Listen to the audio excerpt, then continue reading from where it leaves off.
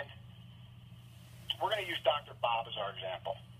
Okay, Dr. Bob here, looking very excited on this slide. Dr. Bob is your typical family dentist. He's got, let's say, 3,000 patients, a couple of hygienists, and probably has your average restorative practice, meaning he does a lot of posterior restorations. He probably does a little endo, some crown and bridge, and he probably even does the occasional veneer case, but it's certainly not the bread and butter of his practice.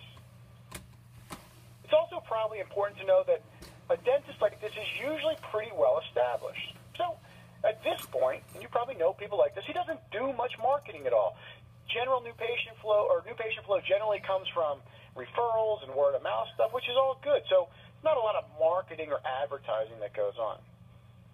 In fact, other than some well-placed posters around the office, maybe a Lumineers poster or a CAD-CAM poster, he doesn't really do much to promote additional service to his patient base. Even though in the last 12 months or so, he's added Invisalign and he's now placing implants and he's got a sensational smile system. Okay, so that's